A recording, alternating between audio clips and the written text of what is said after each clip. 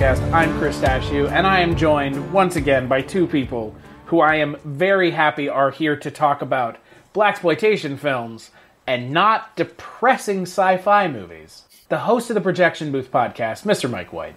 Batman, motherfucker. Let's go get some McDonald's. Yay, McDonald's! I know, it's such a weird line.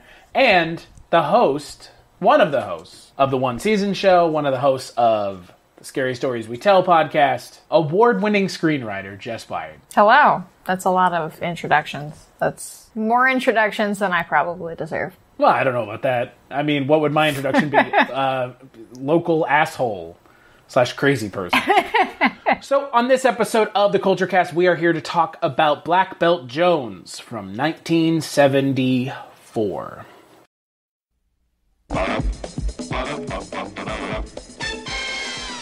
Enter Jim Dragon Kelly. He clubbers them up as Black Belt Jones. I lost 3 of my best men in there. Now I'm asking you as a favor. You're asking me to be the 4th. Get a couple tanks and blast it down. Forget it, man. I ain't going in there. It's a fortress. Well, fortress or no, it's top priority. So am I. It's suicide.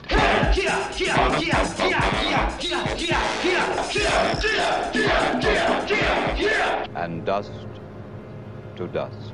Now, who killed my father? Who's Pinky? What you wonder for, little mama? I ain't your mama.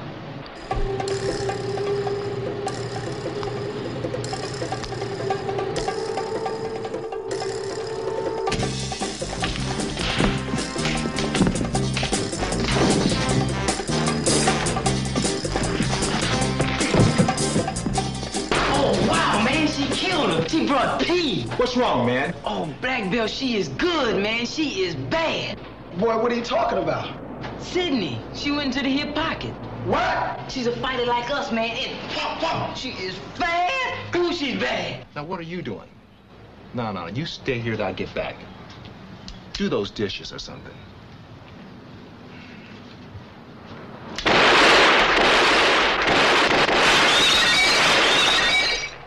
They're done. Black Belt Jones leads his private commandos into the nerve center of a gangland stronghold to crack a super crime conspiracy.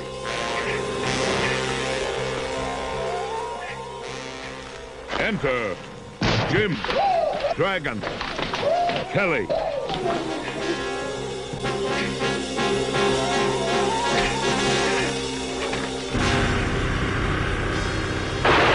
You don't need these.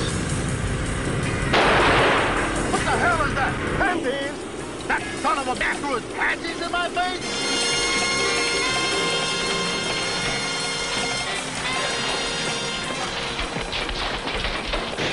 This is the movie that breaks through to a new dimension in film excitement as Kelly takes on the underworld.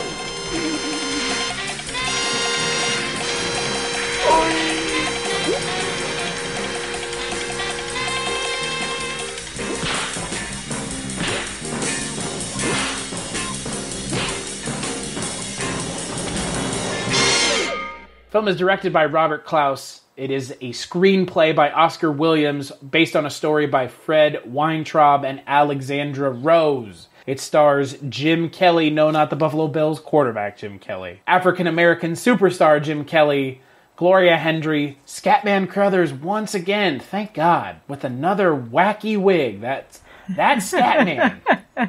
And, there's a lot of folks in this movie. A lot of really amazing character actors, and I am super excited to talk about it. It is about can we just call this movie what it is? Black Bruce Lee?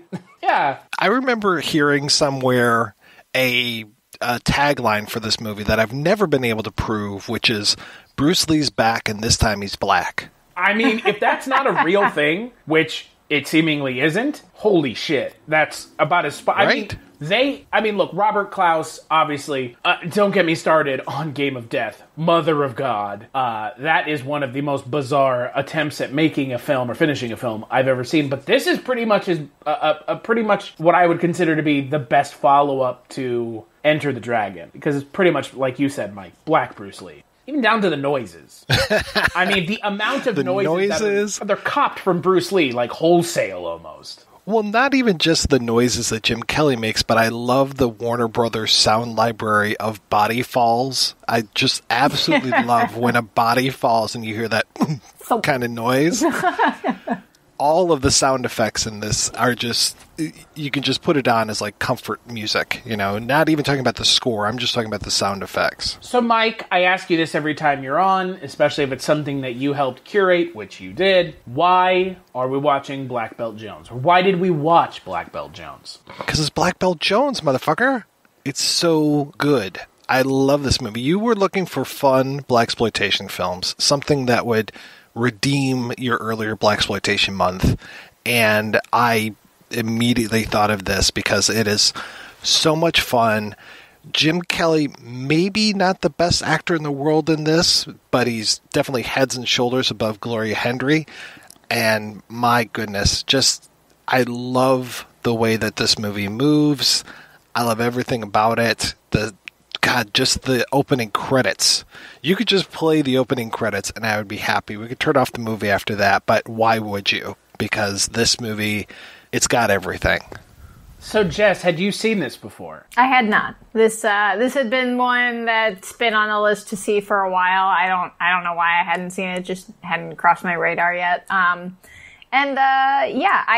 thought it was fun. I don't love it as much as you do, Mike. I don't love it as much as other blaxploitation films I've seen, including Coffee, which we watched for this podcast. I think it's not the acting or anything that really is what kind of takes me out of it. It's quite honestly, I do admit that I kind of have a blind spot when it comes to Bruce Lee and kind of certain martial arts movies. And I don't know, they're real hit and miss for me to where I am enjoying what I'm watching, but after a while, I just kind of get bored of watching the same thing. The last 10 minutes of this movie is a good example. But no, I do agree. I'm glad I saw it. I think that this is probably 1974 is pretty early. I think that most of the blaxploitation that I've seen probably fits in like the later 70s era, and I think is a bit more punchy than I'm used to, than no pun intended. Right. But I don't know. I do think that this movie moves, but I think that it does kind of get a little bit monotonous at times. And I was a little confused as to who the bad guys exactly were. So what their plan was specifically. Well, it's basically that whole, we're going to tear down the rec center.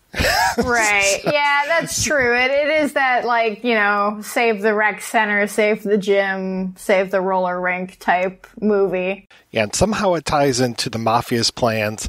And I absolutely love this mafia in here, that they are so freaking cartoonish. And then when the one guy actually says Mamma Mia, I'm just like, wow, I expected you to say Mamma Mia. I am very happy right now.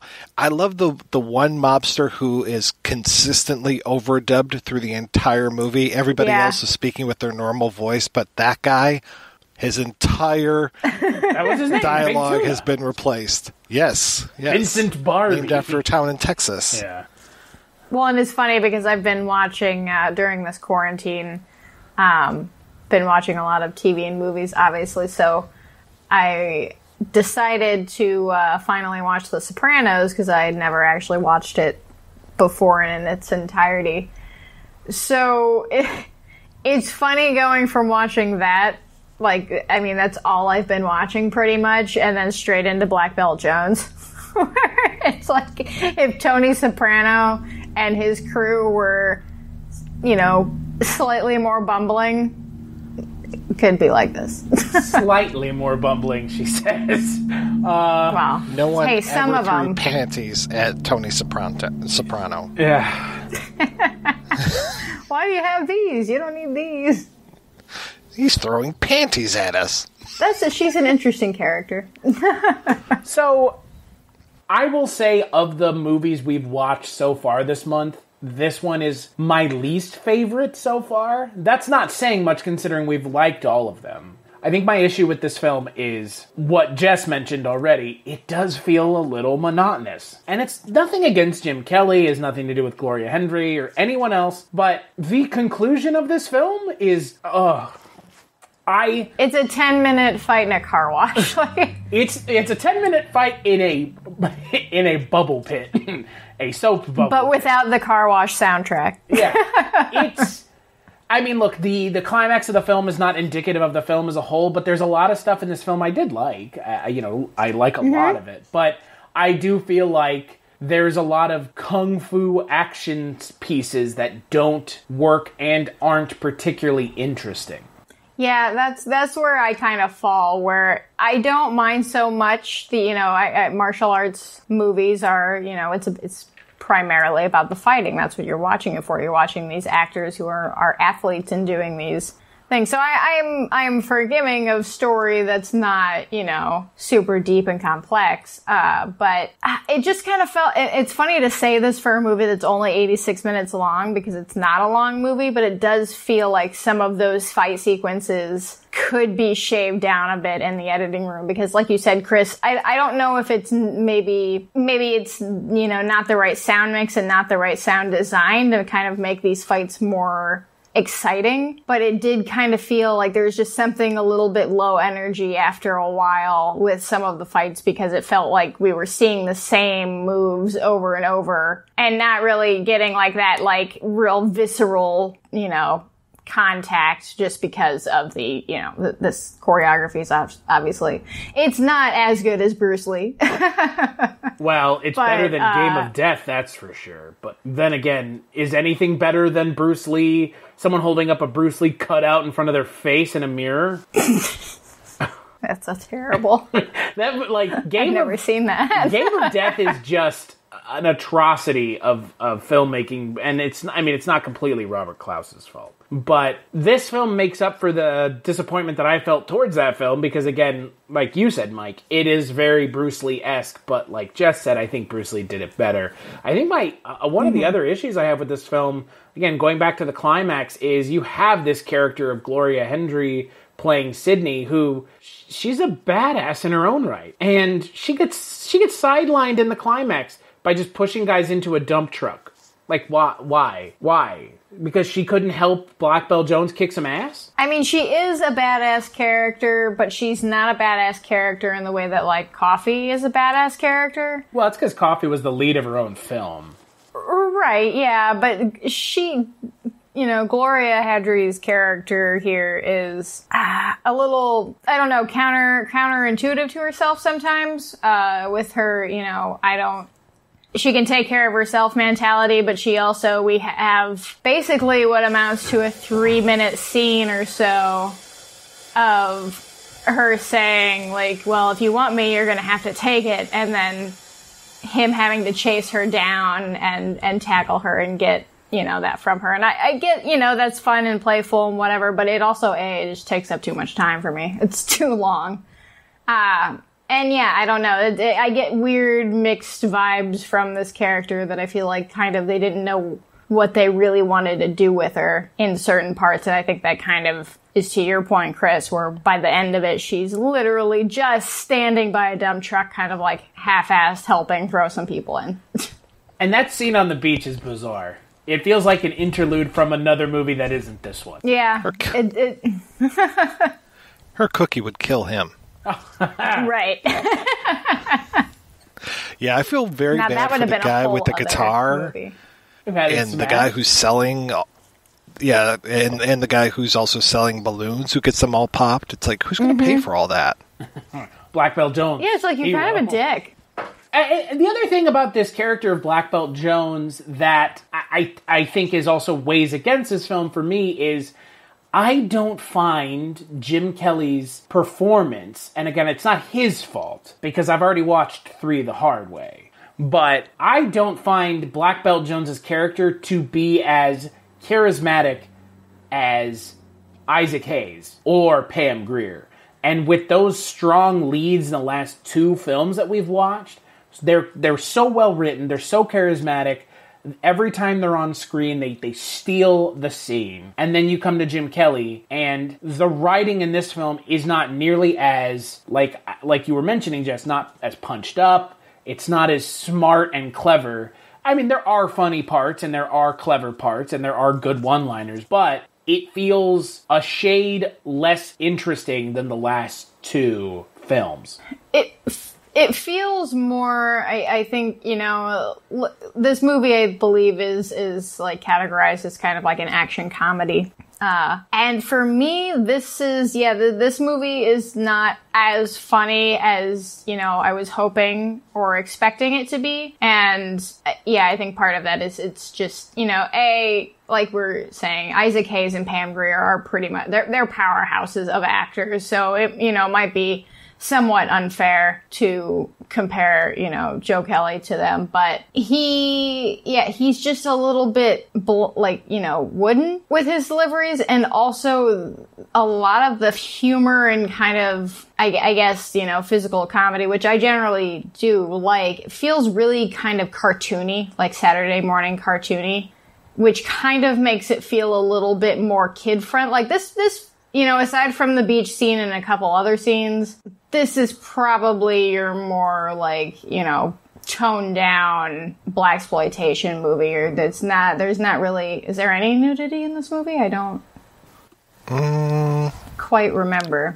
I mean, in Coffee, it's like right there all the time. I mean, they do use the N-word in this movie, but there is no nudity. Right. Even though he has the army of kung fu girl assassins. Oh, well, you know what? We lied. There is nudity, and it's on the beach scene, and it's with the 2 people that run out of the tent, and you see their naked butts. But I don't know. Do you guys agree with me? I feel like this movie is, in comparison to other blaxploitation films that we've watched this month and ones that I've seen in the past, this one feels a little bit more cartoony and lighthearted than other ones, and I think for me, that's just not generally my kind of thing, so it makes sense that I didn't love this one as much. Where does this, because again, Mike, I'm anytime you're on, because you're a font of film knowledge when it comes to a lot of stuff, Jim Kelly is in a lot of other blaxploitation films, correct? Yes.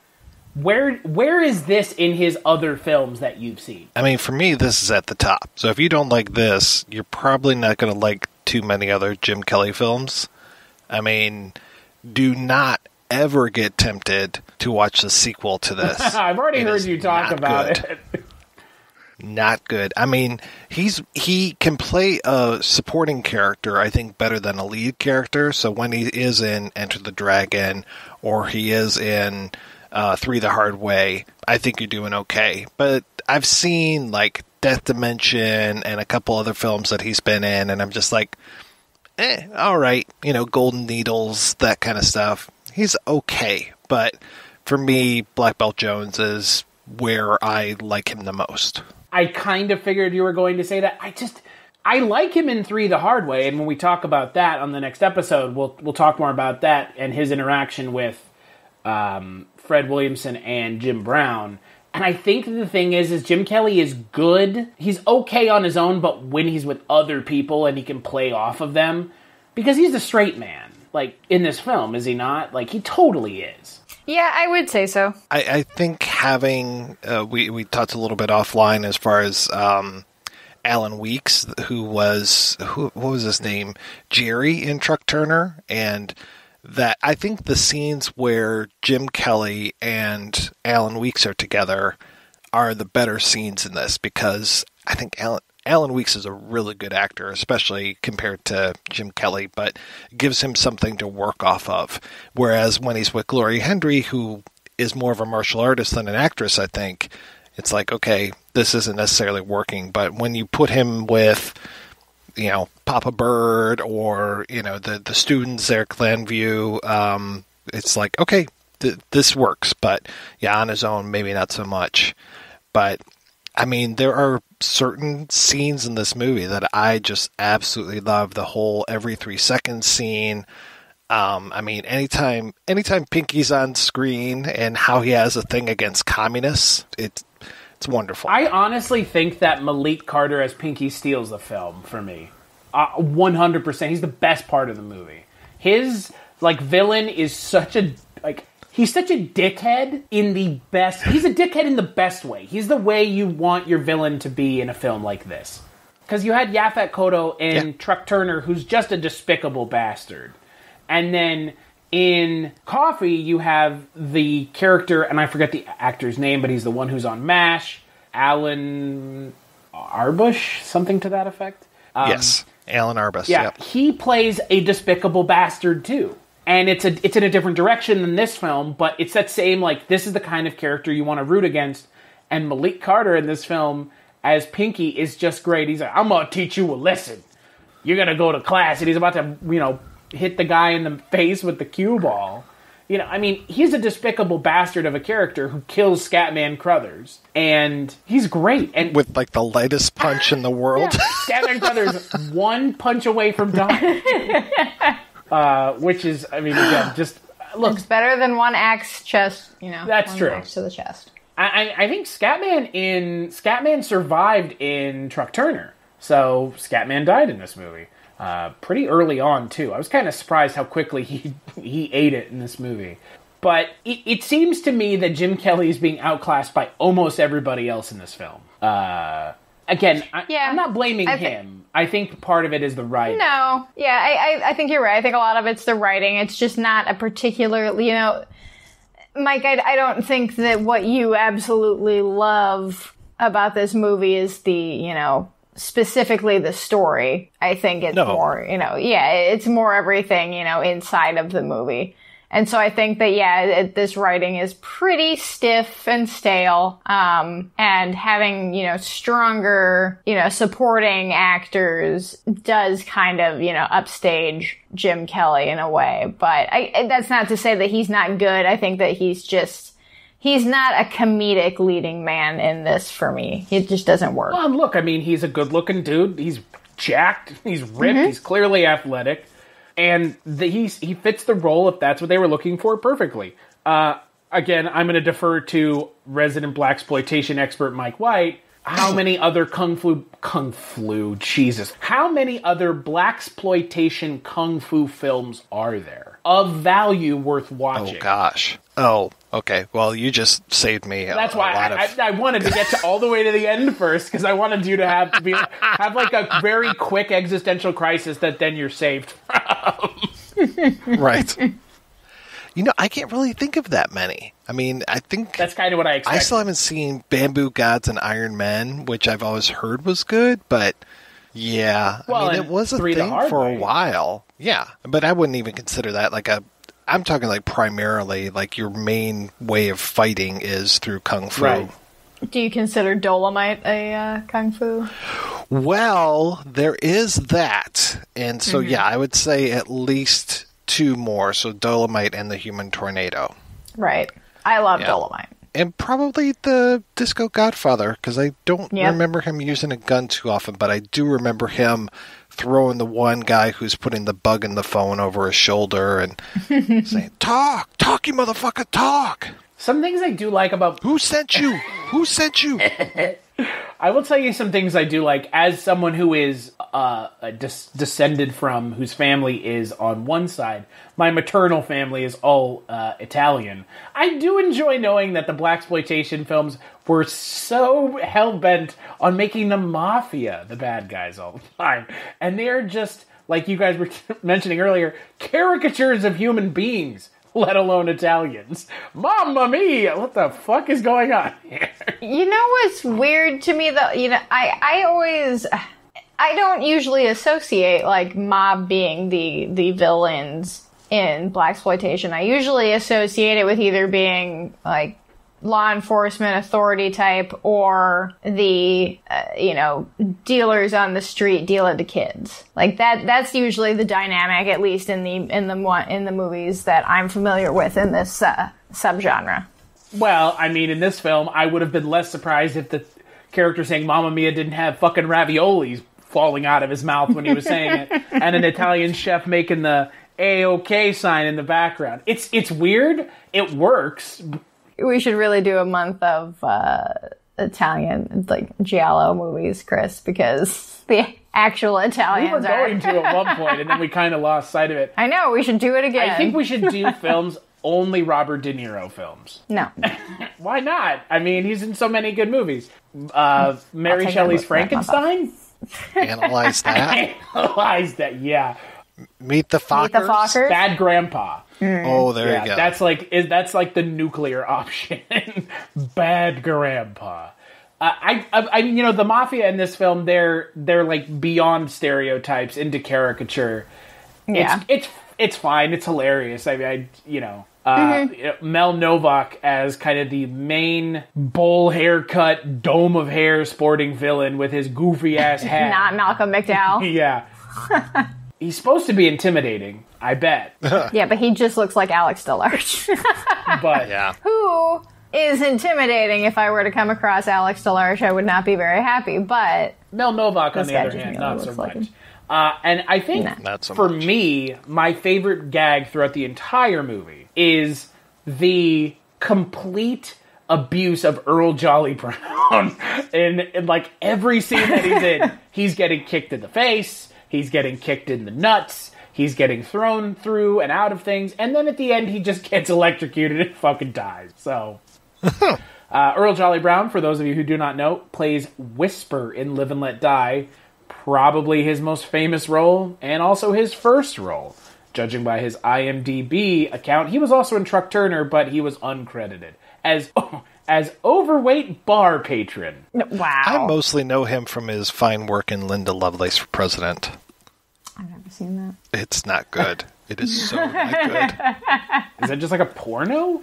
No, it was cashing in on her celebrity, and I was supposed to write about it a long time ago for this book, and I couldn't bring myself to watch it a second time. It was so bad. Yeah, there's a lot of quote-unquote comedy in that movie. Boy, sounds like quote-unquote comedy, huh? Boy. Yeah, but, you know, Scatman Crothers is in that as well. Oh, my God. What would that man not do for a Klondike bar? Jesus Christ. So, Scatman Crothers, again, for those of you who don't watch blaxploitation films, which correct that immediately, will know him as one character and one character only, which is Halloran, Dick Halloran from... Scatman... Oh, okay. I thought you meant... I thought it was Hong Kong Phooey. Hopefully he's in the Scubaverse. Oh, yeah, probably, what is it, archival footage. Okay. Probably, who knows. But The Shining is Dick Halloran. And it's just, it's right. Right, that little movie. That movie. I love seeing him in these movies because it's just so unlike anything I've ever seen him in before. He's great. He's hilarious. I'll slap the black off of you. That woman. Oh my God. I wanted a movie with her. Like, I would have just hung out in that house for a while. But to Jess's point, I did kind of have a hard time figuring out like the villains and the plots, like machinations, because like it just seemed like there were multiple villains. I mean, because there was the mafia, and then obviously there's the other guy who's involved with the mafia, and that's generally what it is. It's just kind of all of the bad guys are tied together. But yeah. it didn't seem like it mattered all that much. And the Italians are using the blacks as muscle against the whites. What does he call the ones from San Francisco? Bogarts. Couple of Bogarts. The goofiest looking assholes from Central Casting. Including a guy with a vaguely Jamaican accent, but it was better than Coffee's Jamaican accent. Hey man, let me tell you something, man. Yeah, well, Coffee's better to look at. That's true. According to IMDb, it's all about her, quote, big boobies, unquote. Thanks to you, IMDb commenter. Thank you. The one thing I didn't understand with this movie is they don't have a conclusion to the film's storyline. I mean, he beats up the people that are chasing after him, but they don't actually fully play out the conclusion with Don Stefano's character, who is the kind of overlord mob boss. He didn't get his comeuppance, and I just found that a little odd. Well, that's for the FBI to take care of. I thought they were going to address that in the next movie, right? Oh, no. No. That all takes place in a different country. It's very, very Cleopatra Jones, and like the first Cleopatra Jones is great. The second one takes place, I think, in Hong Kong. Cleopatra Jones and the Temple of Gold or something. Casino of Gold. And it is not good either. I was about to say, does it take place in an undiscovered country? Because that's probably the one I want to go to. No, I read the synopsis for Hot Potato, and it sounds awful. Yeah. I think I remember some elephant riding, maybe. Not too much else. Also, what in God's name is that title? Hot Potato? Yeah.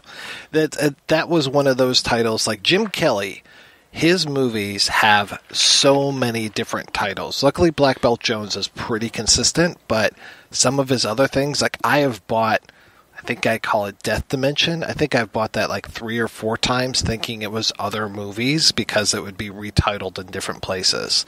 And like Golden Needles has another name. There's, Hot Potato definitely has a different name, but I can't remember what it was. But he was an interesting person because with Hong Kong films, we would give them different names coming from Hong Kong over here.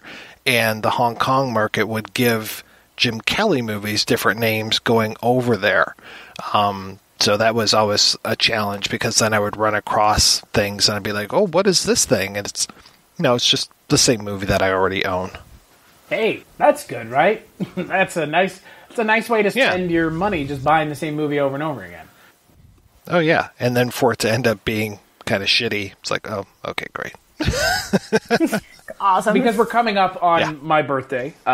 It reminds me of this one movie that my mom is convinced I don't own, and she has bought it for me 5 different times in my lifetime. My mom has bought me 5 copies of Beetlejuice on DVD, thinking I don't own it every time. And I'll open this gift from my parents, and I'll be like, all this stuff, and then there's a DVD, and it's like, oh god, is it fucking Beetlejuice again?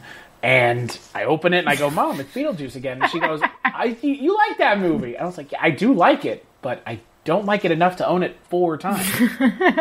And then the 5th copy, so before my birthday every year, I'm like, I own Beetlejuice already, just so you know. I would say take a look at other Fred Weintraub and Robert Klaus films. They were kind of... those guys and Oscar Williams were kind of a team, and so some of them would make some interesting things, like China O'Brien is kind of interesting, and Jim Cotta is hilarious. Oh, wow. Yeah. Battle Creek Jim Cotta Brawl. in theaters. Oh, wow. Yep. It was a secret screening at this theater in Cleveland that does midnight movies, and every year at the beginning of the year when they're announcing their calendar for the rest of the year, you get to go for a free random screening, and it's usually something terrible. And yeah, it was Jim Cotta. It was pretty great. Klaus also directed Battle Creek Brawl, which was supposed to be the introduction of Jackie Chan to America more than the Cannonball Run films already were. And that movie is bizarre. You owe it to yourself to try to track that one down. It's way better than The Protector, which was another attempt that Jackie made. It was a movie with Danny Aiello. What? And speaking of Italian, you don't get much more Italian than Danny Aiello. But yeah, Battle Creek Brawl was kind of like, I can't remember the plot of it that much, but I think it was like getting all of the world's greatest fighters in one place and then having a contest. Mortal Kombat, you say? And kind of like an American Mortal Kombat. And I think that there's a different edit of it that they released in Hong Kong, and I can't remember. I think they called it the Big Brawl over here and Battle Creek Brawl in Hong Kong. And Battle Creek Brawl, the Hong Kong version, is probably the one you're going to want to watch, but it's kind of an interesting disaster. I will say, though, the film by Robert Klaus you should not watch, once again, is Game of Death. Don't do it. Do not do it. Watch Enter the Dragon and and just forget that Game of Death exists. I noticed that is suspiciously absent from the upcoming Criterion collection. What, Game of Death? Yeah, because they're releasing a whole thing of Bruce Lee movies, but not that one. It's barely a movie, and it's definitely not a Bruce Lee movie. Is his family not happy with that movie? Because I could see that being a... I mean, they had filmed footage. I mean, they have a lot of the fight scenes in that film with Bruce Lee. But the problem is, it's like, all the fight scenes are Bruce Lee, but you can't just have a movie with just fight scenes. You gotta have plot and... Right. Character development in quotations, but... Have you seen The Raid? That's true. But you know who that's also made by? Deftly aware of what they're making filmmakers, who are just like, let's just put a bunch of wacky shit on screen, and we know this will work. Game of Death, on the other hand, is... Bruce Lee fights Kareem Abdul-Jabbar at one point. That was interesting. Those guys were really good friends, which was kind of crazy that they were. But, I mean, I'm not, thanks to Mike, my kind of kung fu borders have been expanded. I know Mike and you and I did almost an entire month, and I think you were on like half of them, at least, of Jackie Chan movies. I think you may have actually been on all of them. And we talked about all kinds of Jackie Chan kung fu movies. We did some other movies like Game of Death, which we watched at one point a long time ago. But, I also, like Jess said, I'm like my kung fu genre, similar to Blaxploitation, it's a pretty blind spot for me. Like, I've seen Jackie Chan movies. More familiar with, like, Shaw Brothers stuff than, like, and even that is few and far between. But I should, maybe we should do a Kung Fu month, because I wouldn't mind. I've always wanted to, get more fluent in that area of film. Let's just watch Legend of the Drunken Master 5 times, because that movie is fucking amazing. I mean, I remember when you and I did that podcast together, Mike, and I was like, this is one of the greatest films I've ever seen. And I stand by that still to this day. It is oh my God. I kind of just want to watch it. But, Mike, what would you give Black Belt Jones out of 5? I would give it a solid 3 out of 5. What about you, Jess? I'm going to probably give it a 2.5 out of 5. I'll give it a 3. I mean, there are issues. It's entertaining. The soundtrack, we didn't even talk about that, is amazing. The music, the Black Belt Jones theme is perfect. I don't think there's... One of the best things about being here in Detroit is that Dennis Coffey, who wrote that song and performs that song, he is still around and performs it. There's a bar downtown that he performs at, and he will do the Black Belt Jones theme sometimes. That's amazing. That's awesome. I thought you were going to say, like, you could pay him to follow you around and do the Black Belt Jones theme while you're walking the streets, because... Well... That'd be pretty sweet. These days, if he's 6 feet behind me, sure. But otherwise, yeah. I mean, I'll tell you what, there are few songs that I listen to that, when they come on, are as badass as some of the songs from Blaxploitation films. I mean, the intro, like, to Pusher Man, holy shit. Like, come on. Like, that's classic. I mean, and the Black Belt Jones theme is right up there with some of these greats. I mean, it's fantastic. It's a little bit more high energy, it's a little less understated, but... it's great. I mean, you're not going to be able to find a complaint with soundtracks in Blaxploitation films, that's for sure. So, on that note, let's take a break, and we'll play a preview for the final Culture Cast of Blaxploitation April. Jim Brown, Fred Williamson, Jim Kelly. They do it their way. 3 the hard way. 3 cities and 3 of us. 3 the hard way. You see, we have a scientific institution here. They're gonna kill us all. They gotta stop it. Action explodes all over the place when the big 3 join forces to save their race. Brown, Williamson, Kelly. 3 the hard way. Rated R. That's right. On the final podcast of Blaxploitation April, we're going to be talking about 3 the hard way. Fred Williamson, I was going to say Jim Jones. Yikes. Not Jim Jones, not French Guiana. I promise. Jim Brown and Jim Kelly all together beating up more mobsters or white supremacists. Mob white supremacists. That sounds not right. Klansmen, though. Yeah. Or probably Klansmen? No. Until then, you're joining me again, Mike, for that one. And we're going to be joined by Culture Cast first-timer, though I have been on several podcasts with her. We're going to be joined by our good friend, Heather Drain. And if any podcast in the past is any indicator, somehow Steven Seagal is going to come up, and somehow we're going to talk about Steven Seagal eating corn dogs. So it's just, I think, Mike, it's almost a guarantee at this point. I know you cut it out on your podcast for good reason. He's like, this part's going out of the podcast. It's completely off topic, and I don't want anyone to hear this. I think I actually left it in there, but... Well, I think every time I've been on your podcast with Heather, we've somehow managed to get on a Steven Seagal. Oh, yeah. So until then, where can people find you, Jess? You can find me on Twitter at writer Jess Byard, and if you want to hear me talking about TV with Chris, you can catch us over at the One Season Show, where we talk about television shows that lasted only one season. And if you want to hear us talk about some spooky stuff, you can see us over at Scary Stories We Tell, where we're talking about unsolved mysteries, unexplained phenomenon, true crime, and horror culture. Check us out there.